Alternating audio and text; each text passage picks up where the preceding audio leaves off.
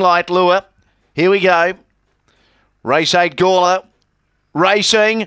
And both popular picks only moderately out. Egyptian Diva was showing pace with official label. They've got the lead early, although Jay's Ace railing up now goes to second. Rattlam was next. Behind it, then She's a Looper. It was well back, as was Gamer Bale and Eddie's Game. Off the back, Egyptian Diva led, trying to haul it in. Jay's Ace, they're about 7 in front from Rattlam. Then Gamer Bale and Eddie's Game on the bend. The favourite takes the lead. Jay's Ace from Egyptian Diva, and Jay's Ace beats Egyptian Diva. Third Gamer Bale, then Eddie's Game.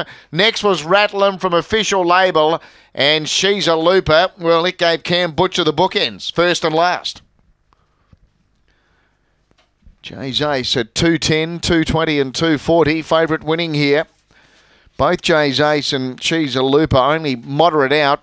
Egyptian Diva had the lead early. Jay's Ace got the good run through behind it and has been able to get it down in 31.24. Jay's Ace by Beckham Bale out of Alana Blues. Cam Butcher for K&C Butcher. Jay's Ace winning.